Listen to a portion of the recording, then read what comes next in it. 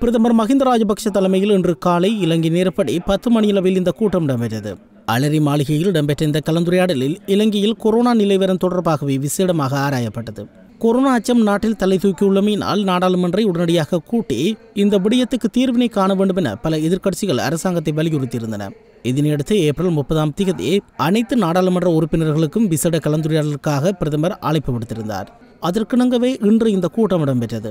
இந்த சந்திப்பில் 2015 மற்றும் 2010ஆம் ஆண்டுகளில் நாடாளுமன்றத்துக்கு தெரிவாகிய ஐக்கிய மக்கள் சுதந்திர கூட்டமைப்பினர் மற்றும் எதிர்க்கட்சிகள் சார்பாக தமிழ் தேசிய கூட்டமைப்பினர் கலந்து